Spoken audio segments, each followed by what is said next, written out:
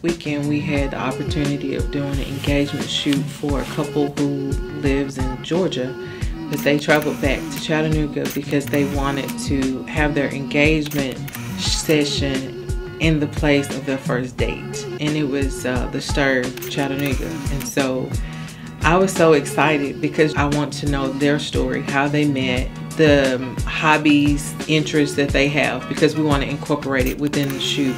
And so it's very important because, again, this is their history in the making, because however they met is important, and down the line when they have great grandkids, they can pull these photos out, which are their memories, and they can tell them, you know, we met here 20 years ago.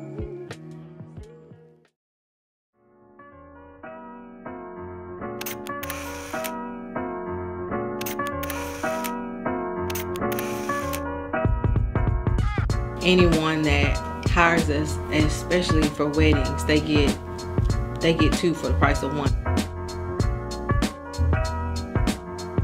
We bring a sense of, I think, calmness to the wedding day, because typically at most weddings there's a little hiccup or two, but we have learned to just remain calm so that we can be whatever it is that we need to be to help make the day great.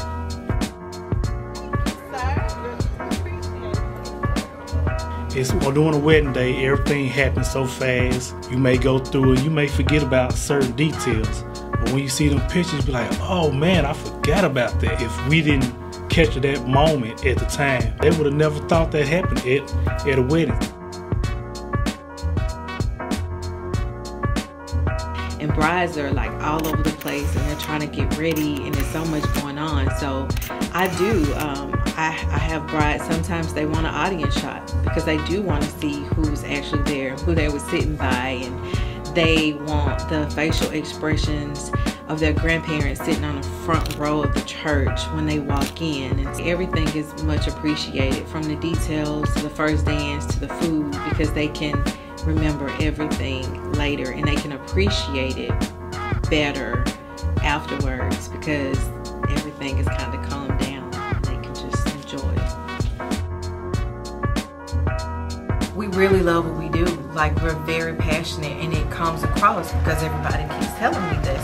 Thanks to God and thanks to Mac for his support, because I'm getting to do what I love to do, and it's no greater thing, in my opinion, to be here on earth and to actually get to do the thing that you love, because you'll never grow tired of it.